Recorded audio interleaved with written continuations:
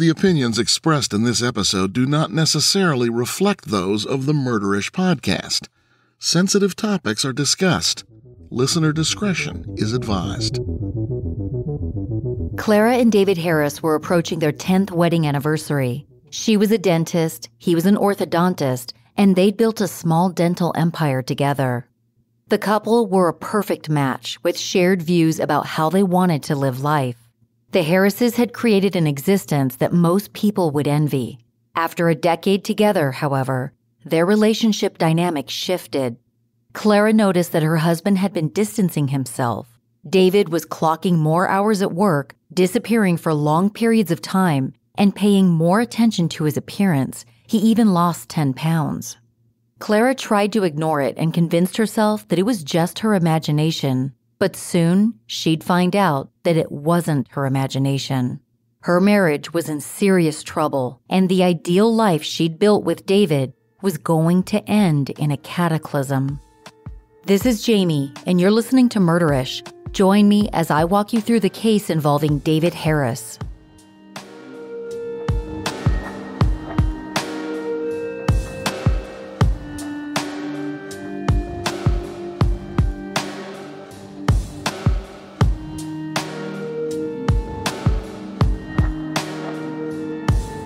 Clara Harris was born in 1957 as Clara Suarez in Bogota, Colombia.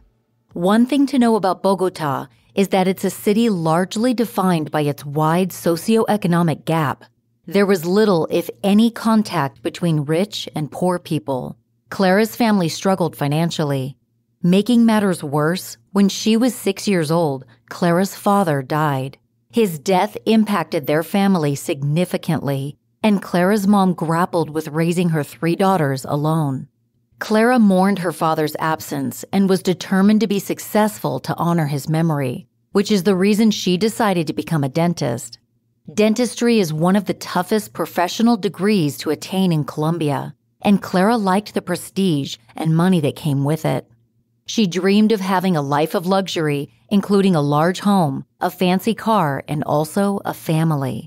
She figured that dentistry was a practical way to secure the life she wanted. She'd make good money, and she could even go into private practice, which would give her enough flexibility to raise children one day. After completing dental school in Colombia, Clara made her way to Houston, Texas, to start a dental residency at the University of Texas Houston Dental Branch. Soon after she arrived in Houston, Clara began to build her own American dream. In 1991, in her early 30s, Clara was working at the University of Texas Houston Dental Branch, where she met David Harris. David, also in his 30s, was a charming and brilliant orthodontist who was also completing his dental residency. David had graduated second in his class from the Houston Dental Branch. He had a child from his first marriage, which had recently ended. Clara was smart and drop-dead beautiful, with thick auburn hair, a perfect smile, and a little mole on her left cheek. David, who had a magnetic, folksy nature about him, was absolutely smitten with Clara. Soon after completing her dental residency, Clara was crowned Miss Columbia Houston in a local contest. David's father, Gerald, remembered his son calling him soon after meeting the beauty queen, and David told his father that he knew Clara was the one for him. The pair dated for a short period of time before jumping into marriage. They tied the knot on Valentine's Day 1992, less than a year after their first date. The reception was held at the Nassau Bay Hilton Hotel, across the highway from the looming Johnson Space Center, not far from where David would eventually open his first practice, Space Center Orthodontics. Clara also went into private practice. She decorated her office with pictures of her and her new husband and replaced them with new photos every few months. She and David spoke over the phone 2 to 3 times a day, never hanging up before saying, "I love you." Soon, the couple meshed their professional lives and began a business partnership together.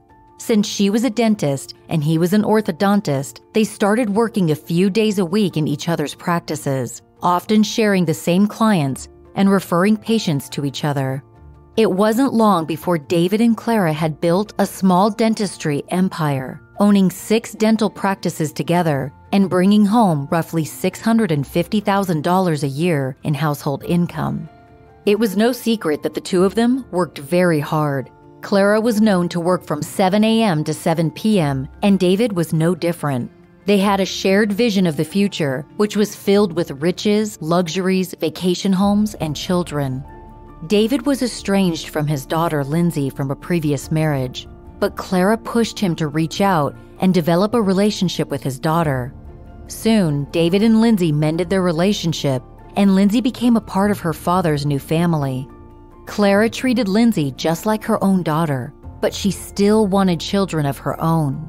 She and David tried for years to conceive, but fertility issues prevented them from having children. They didn't give up, and after many years of trying, in 1988, Clara gave birth to healthy twin boys. The Harris family lived in a 9,000-square-foot white brick home in Friendswood, a Houston suburb.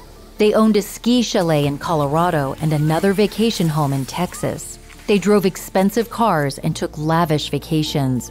Their life was picture perfect, complete with all the things they had ever dreamed of.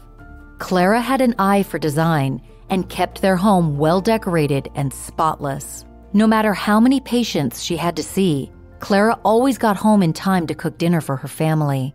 Family was the highest priority in Clara's busy life, and her actions showed it. David Harris seemed to have it made. He had a gorgeous wife, 3 children, and multiple dental practices.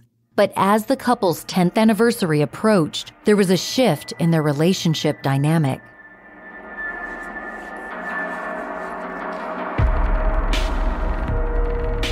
One thing I hate about buying a new pair of shoes, if there is such a thing, is the process of breaking them in. My new pair of Rothys, however, felt like I was placing my feet in a bed of pillows. Seriously, there was absolutely no breaking in period or discomfort from day one.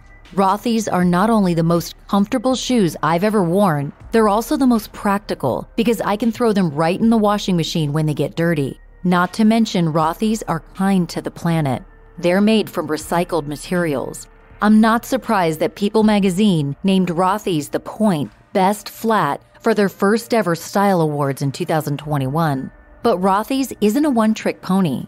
They also make really comfortable loafers, sneakers, ankle boots, and more. I wore my Rothys, the driver flats, the other day with straight-leg Levi's and a cardigan, and I was really feeling myself all day. I ordered my Rothys in juniper green, and they are the cutest statement piece to so many different outfits. If you want a stylish pair of shoes and want to know what it's like to walk around on a cozy massage beads all day, Rothy shoes should be your next purchase. Solve the case of your next favorite spring shoe with Rothys. Plus, get $20 off your first purchase at rothys.com/murderish. That's $20 off at rothys.com/murderish. It seems like we're all running at 1,000,000 miles per hour each day and rarely get a moment to ourselves. Lately, the best part of my day has been waiting in the carpool line to pick up my daughter each day. While I'm there, I play Best Fiends because it feels like a nice break from the typical hustle and bustle. I'm currently on level 1786, and I find myself even more determined to get to level 2000. Best Fiends is such a great mobile puzzle game because it doesn't feel like an energy drain. It's actually the opposite of that. After I play, my brain feels like it got a workout, and my energy stays up so I can tackle the rest of the day. Best Fiends has so many cute characters that you're going to get totally obsessed with. And once you get hooked on the game, don't worry about it ever ending, because new challenging puzzles are added all the time. There are also fun events where you can win rewards. For example, on Wednesdays, if you go through the levels and collect chests that were moved by the crew of the trophy ball of the commander, you can win big rewards. You'll advance through Best Fiends levels like a champ once you start playing, because there are thousands of levels, and each one of them is exciting and keeps you wanting more. Download Best Fiends free today on the App Store or Google Play. That's friends without the R, Best Fiends. Who doesn't get a little excited when you hear that cha-ching sound? You know, the one you hear after making a Shopify sale? If you're not yet using Shopify for your business, let me tell you why you should give it a shot. Shopify offers an all-in-one solution for anyone to start, run, and grow your online business. You don't have to be a huge business to use Shopify. It's perfect for upstarts, startups, and established businesses looking to sell products locally or across the world. In order to scale your business, you need the right resources, and a commerce platform is up there with the most valuable tools necessary to achieve the success you want. Millions of businesses use Shopify to reach customers online and on major social networks, including Facebook, TikTok, Instagram, and more. And of course, Shopify offers detailed reports for conversion rates, profit margins, and other key insights that you need to have a grasp on. As your business grows, Shopify will too, right alongside your ever-changing and expanding business. Go to shopify.com/murderish, all lowercase, for a free 14-day trial and get full access to Shopify's entire suite of features. Grow your business with Shopify today. Go to shopify.com/murderish right now. Shopify.com/murderish. Clara began noticing that David was less available than usual, but it didn't bother her much. She was busy working and taking care of their children.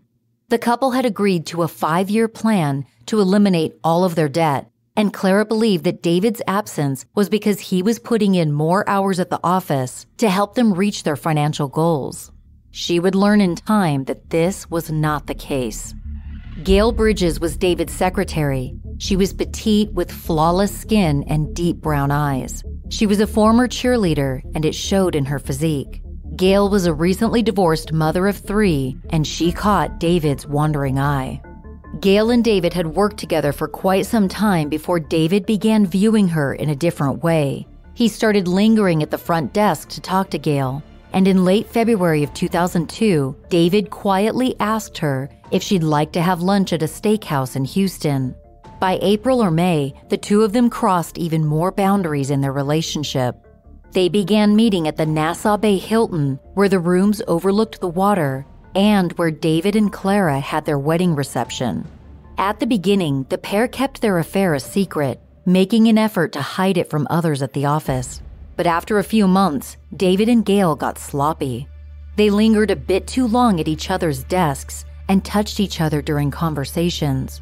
One coworker recalled an instance when David dropped a file and Gail bent down slowly, arching her backside in David's lingering gaze, before picking up the file and handing it back to him with a purposeful stare.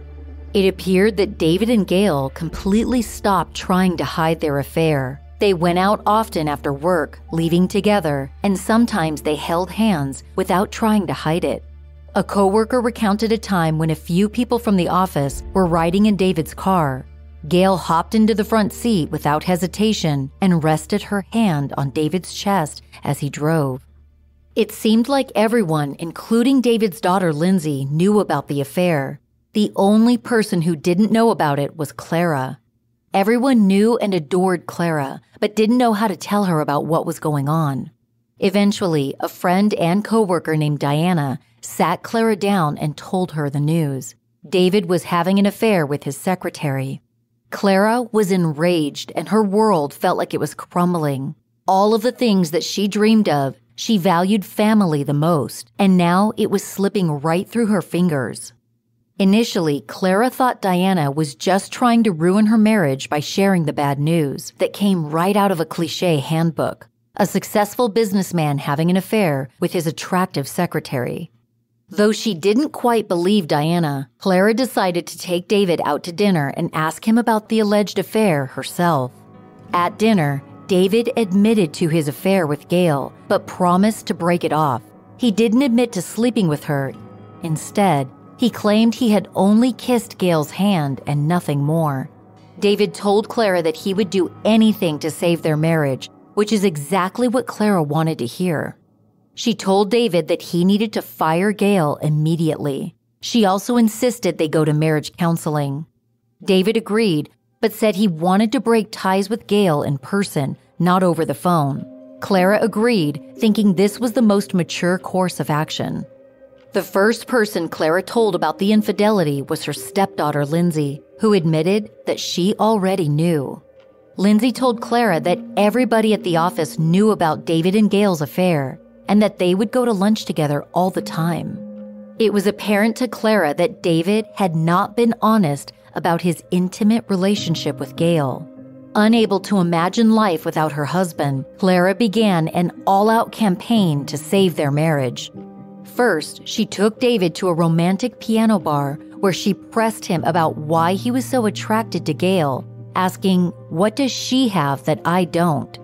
David's answer was brutally honest. He said that he was especially attracted to Gail because she had zero body fat and large breasts. He also admitted to sleeping with her, and then he went a step further, telling his wife that sex with Gail was unbelievable and that she'd have sex with him 3 times a day. Clara could not comprehend what she was hearing. She was still determined to win her man back. Clara went through a full-blown makeover. She hired a personal trainer, lost 15 pounds, paid a deposit to get breast implants and liposuction, began having sex with David multiple times a day, got a membership to a tanning salon, bought a new, sexier wardrobe, and started getting her hair and nails done multiple times a week. If David wanted zero body fat and large breasts, Clara was going to give him that and more. Then Clara made one more significant and surprising sacrifice. One morning, she called her dental practice and told them that she was retiring. She was going to take care of her family full-time. Despite all her efforts, Clara continued to have reservations about whether their marriage would survive, so she began devising a backup plan. Under Texas law, a divorced couple splits the marital assets evenly. That is, unless one spouse is caught cheating. In Texas, the court may consider infidelity when dividing property and debt between divorcing spouses. The court can award a greater amount of community property to the innocent spouse and/or debt to the adulterous spouse. The spouse who was cheated on can receive up to 90% of shared assets. Her rights as an innocent spouse were not lost on Clara. She knew that a divorce may be in her future, and she wanted to be prepared if that happened. If she lost her husband, Clara thought, she wouldn't have the life she had worked so hard for. In order to gather evidence of David's infidelity, Clara hired a private investigator to follow him and track his activities. She instructed the private investigator to follow David and Gail the day that her husband said he was going to break things off with his mistress. David and Gail were supposed to meet at a local restaurant, but the investigator notified Clara that the pair were not at the restaurant. They had checked in at the Nassau Bay Hilton, which had a significance in David and Clara's relationship. After hanging up with the private investigator, Clara lost it. She and Lindsay jumped into Clara's car, an S-Class Mercedes, and drove over to the Nassau Bay Hilton. The two of them ran inside the hotel and began searching for David and Gail. They scanned the hotel restaurant, the lobby, and even the bathrooms. Frantically, Clara ordered Lindsay to call her dad's cell phone and make up a story about one of the twins being gravely ill and tell David that he needed to get home immediately. Soon after the phone call, David and Gail emerged from the elevator holding hands. Clara spotted them from across the lobby and observed David looking at Gail the same way he looked at her all those years ago. Infuriated, Clara threw herself at Gail, screaming and wailing and thrashing her hands in the air. Lindsay lunged at her dad, yelling at him in utter disgust. "How could you do this?" A hotel security guard noticed the commotion and intervened. The guard separated Clara and Gail, but Clara was not ready to give up just yet. The security guard escorted Clara and Lindsay back to their car. Clara surveyed the cars in the parking lot and realized that David and Gail must have arrived in the same car. At that point, she became hysterical. All Clara could think about was stopping them. She couldn't let her husband and Gail leave together. Clara became overcome with rage, gripping her steering wheel tightly. Then, she spotted David and Gail walking toward Gail's Lincoln Navigator. Clara took off, gassing the Mercedes toward Gail's SUV.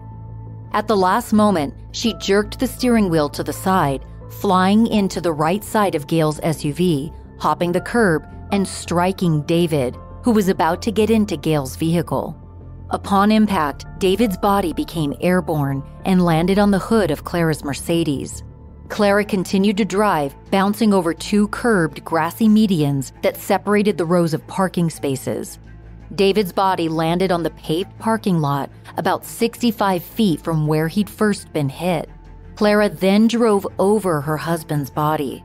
When she realized what happened, Clara leaped from her car yelling, "David, David, David," and then she hovered over his body. David died right there in the parking lot. The Nassau Bay police were quick to arrive at the scene. They quickly summoned emergency medical services and transported Clara to the police station for questioning. It was unclear to all involved whether Clara meant to kill David. The private investigator that Clara hired caught the whole ordeal on video, but the footage was distant and grainy, making it hard to follow. What the video did show was that the first circle Clara made with her car was wide, and it was followed by a noticeably sharper circle. Clara then made one more half circle and stopped the car next to David's body. Clara was charged in connection with David's death, and she would eventually go on trial. A pretrial hearing for the case of the state of Texas versus Clara Harris happened on January 29, 2003.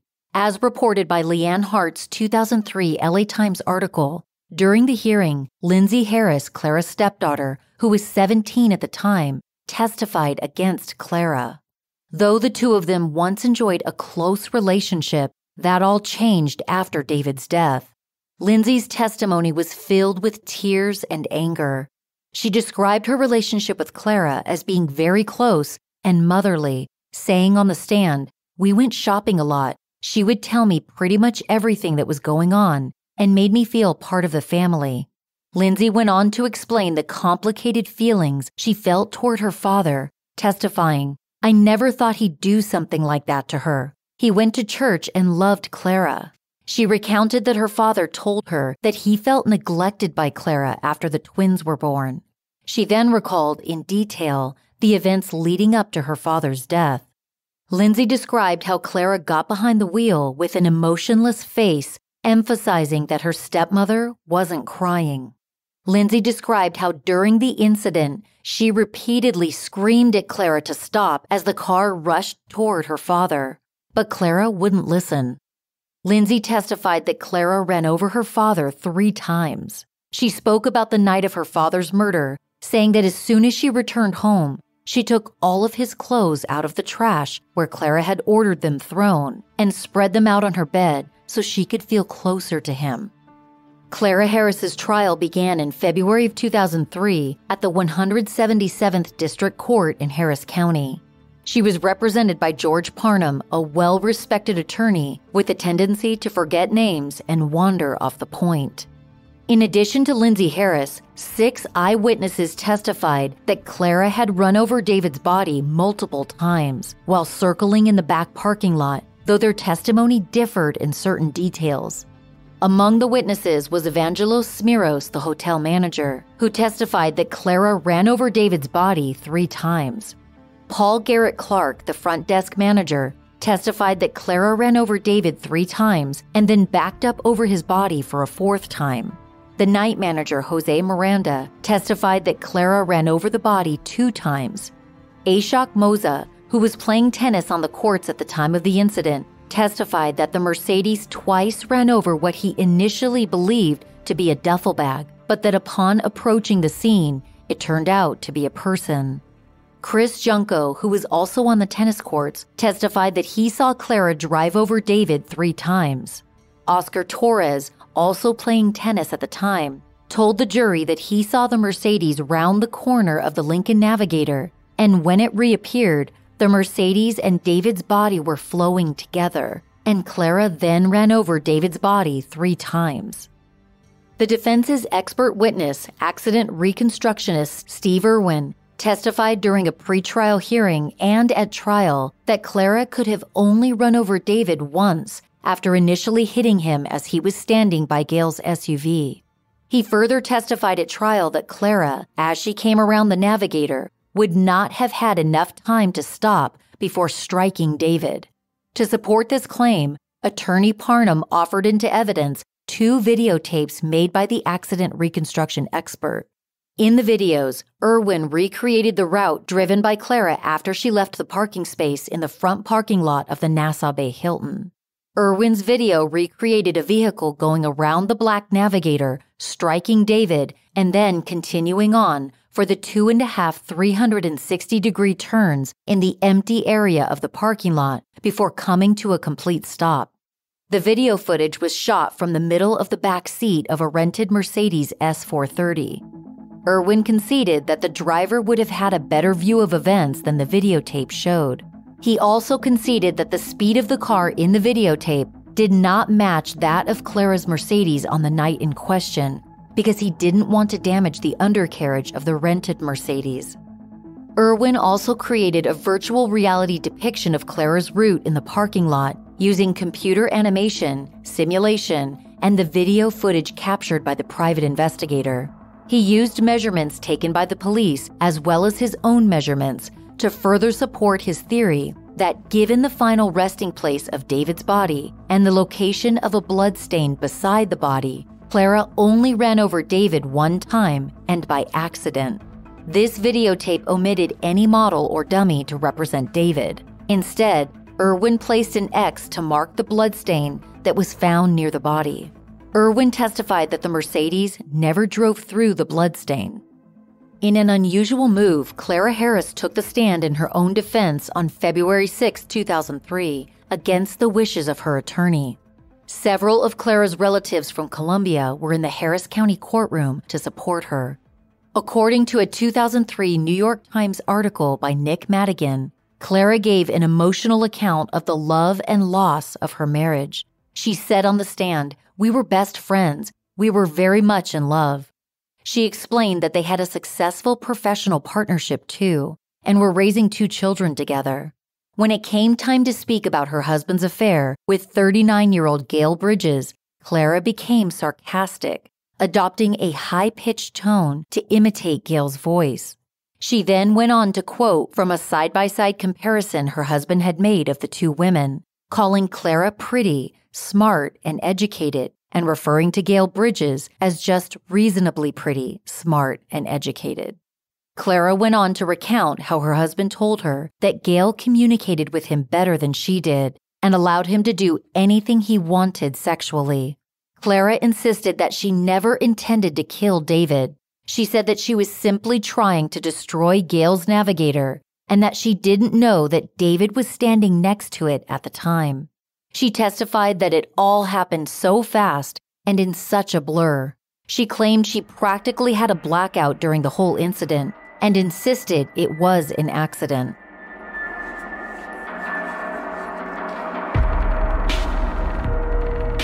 I've found a way to sneak in a little me time at the end of my day, and surprisingly, it's during my skincare routine at the end of the day. While I'm washing my face and applying my favorite overnight sensation brightening sleep mask by Thrive Cosmetics, I hit play on whatever podcast I'm binging at the time. I look so forward to this brief moment every day. In the morning, I do it all over again. I press play on a podcast, then rinse off my face, and it always feels so hydrated and smooth after wearing the sleep mask all night. My morning routine includes Thrive Cosmetics Liquid Lash Extensions Mascara, because I can't imagine facing the day without it. This mascara makes my lashes look crazy long, and it lasts all day without smudging or flaking. With Thrive Cosmetics, I get effective skin-loving products, and I feel great knowing that some of the money I spent is donated to women emerging from homelessness, surviving domestic abuse, fighting cancer, and more. Thrive Cosmetics does this charitable giving through their Bigger Than Beauty mission. Now is a great time to try Thrive Cosmetics for yourself. Right now, you can get 15% off your first order when you visit thrivecosmetics.com/murderish. That's Thrive Cosmetics, CAUSEMETICS.com/murderish for 15% off your first order. I recently signed up for an investigative journalism course on Masterclass, taught by Pulitzer Prize winner Bob Woodward, who helped expose President Nixon's corruption. Now, I'm no journalist, but with Masterclass, I can take courses to help me in so many different areas. Whatever you're into or want to learn more about, Masterclass probably has an online class for you that's taught by an expert in that field. And you can learn at your own pace, pause and resume the class as needed. By taking the investigative journalism class, I'm hoping to hone my skills as a true crime podcaster, and specifically for a new podcast I'm currently developing. I'm going on a road trip in a few weeks, and what's great is that I'll be able to listen to my masterclass while I'm driving. If you're into fitness, for example, Master Trainer Joe Holder teaches a masterclass on the subject of wellness and fitness. Masterclass makes it so easy to take their courses. You can take them on your phone, your computer, or your smart TV. And annual memberships start at just $180 per year. I highly recommend you check it out. Get unlimited access to every masterclass, and as a Murderish listener, you get 15% off an annual membership. Go to masterclass.com/murderish now. That's masterclass.com/murderish for 15% off masterclass. Over 97% of women aged 19 to 50 aren't getting sufficient vitamin D from their diet, and 95% aren't getting enough of key omega-3s.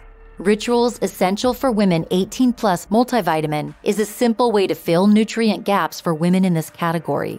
Ritual's multivitamin is not only formulated to support brain, bone, and blood health, it's also been through a university-led clinical trial to ensure effectiveness for women 18 plus.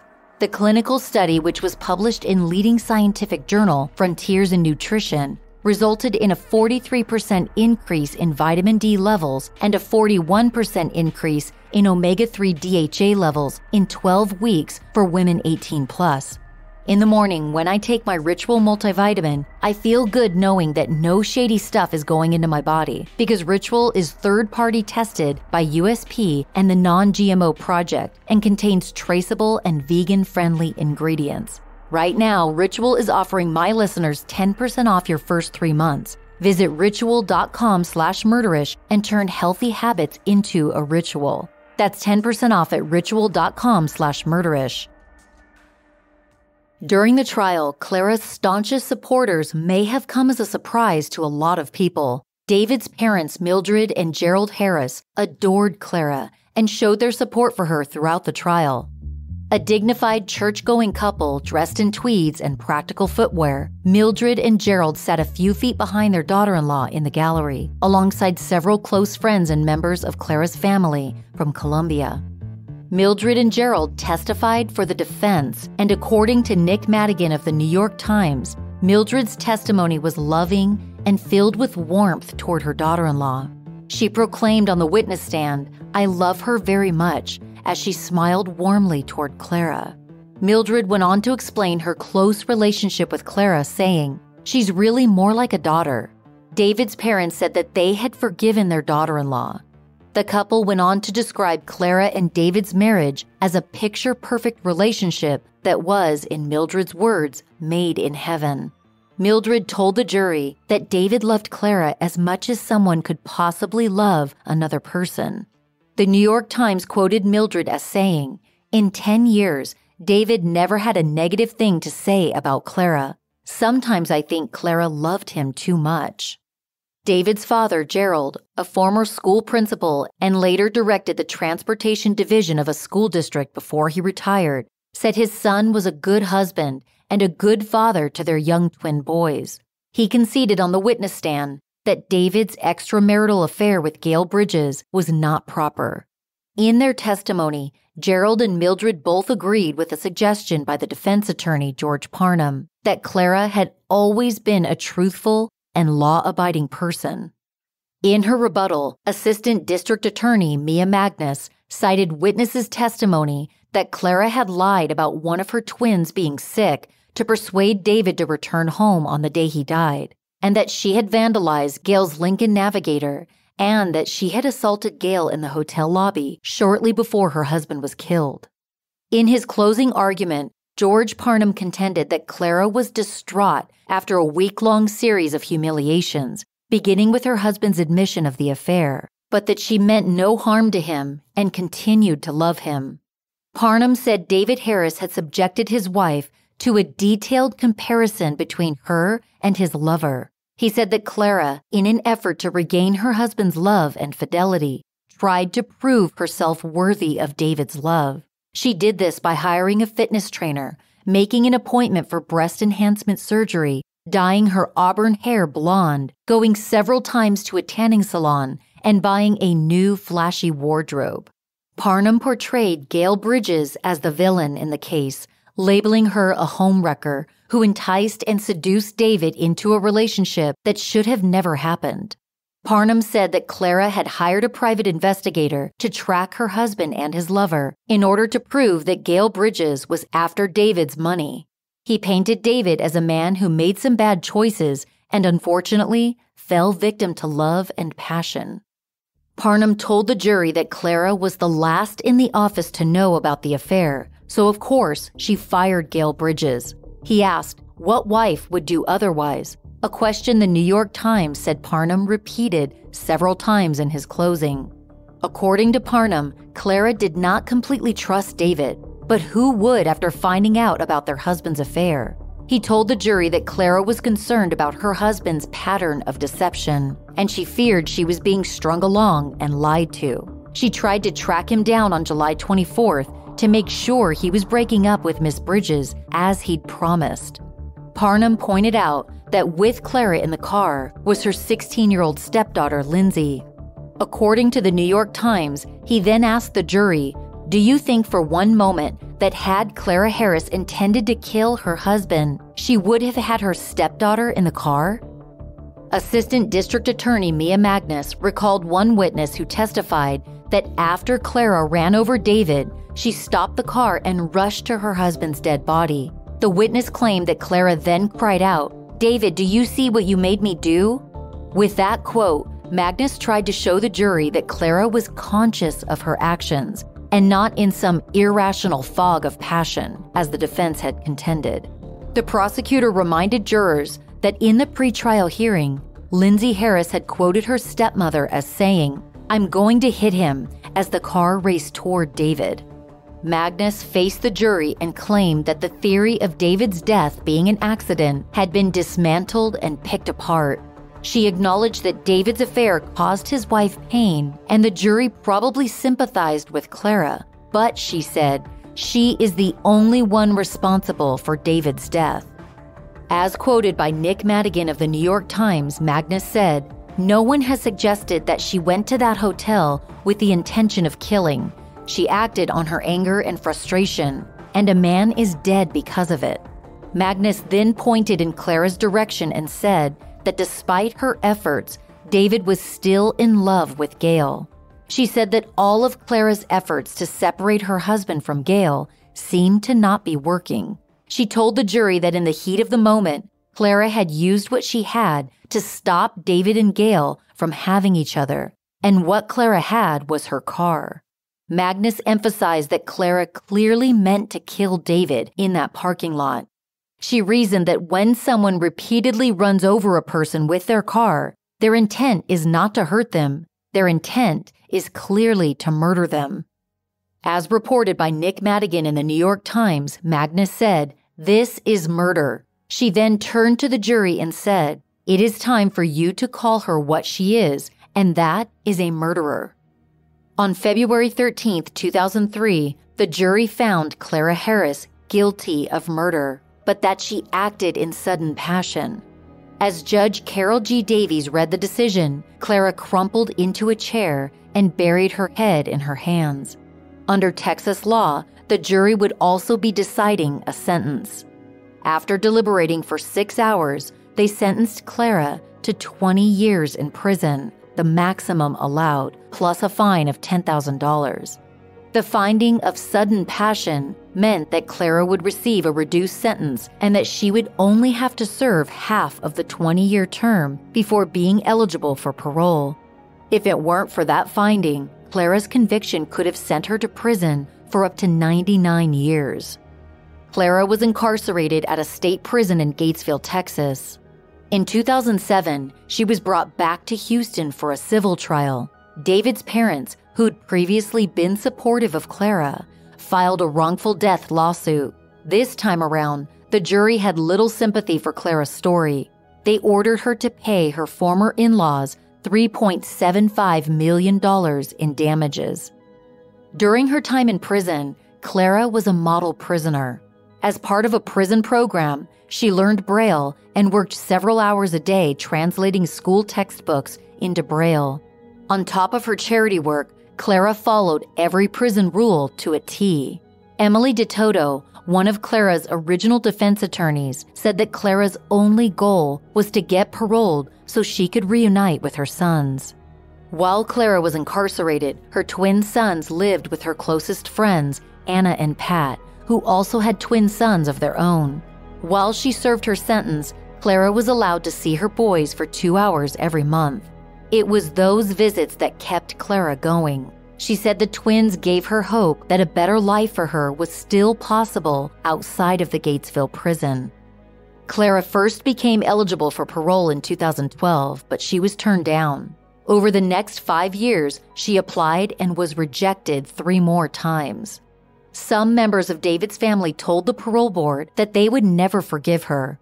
They repeatedly wrote letters to the parole board arguing that Clara did not deserve parole and that she was a murderer and deserved to serve her full 20-year sentence, which was up in 2023. But in 2017, Clara got a new parole attorney, Kevin Stewie of San Antonio, and he came up with a new strategy. At Clara's parole hearing in October of 2017, Stewie brought her 2 sons, who were now 19 years old and attending universities in Texas. The young men told the parole board they had come to prison every month for the last 15 years without fail to visit their mother.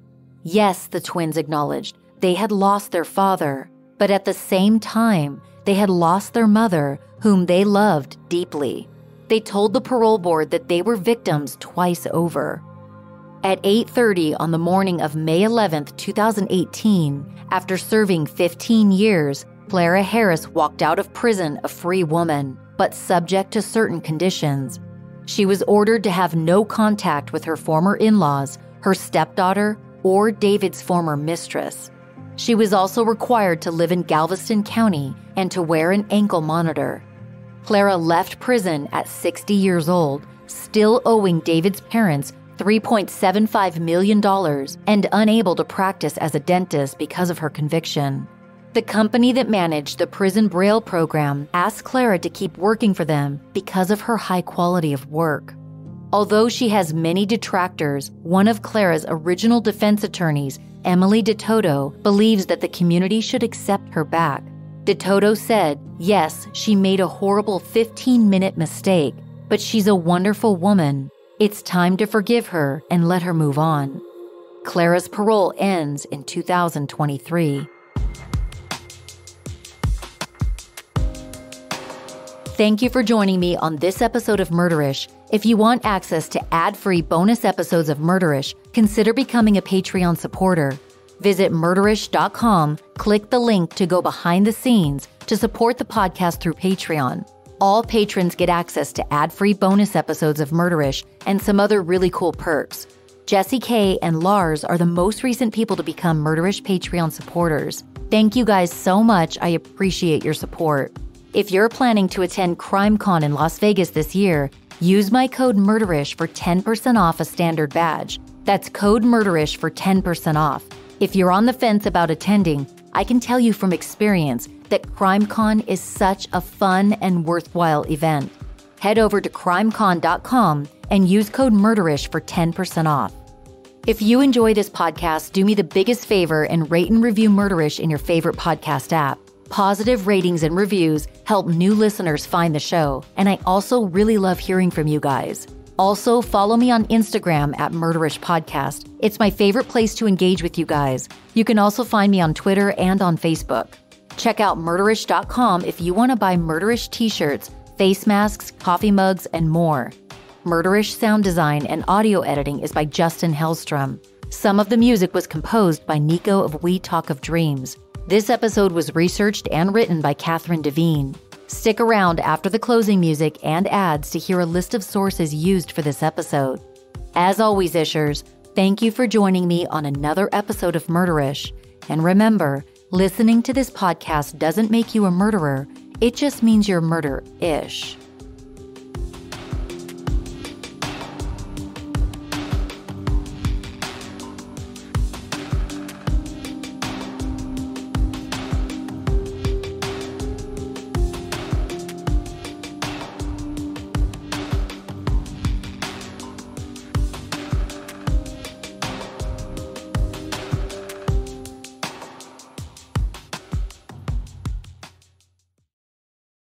Sources for this episode include court documents from the 177th District Court of Harris County for case number 918964-A.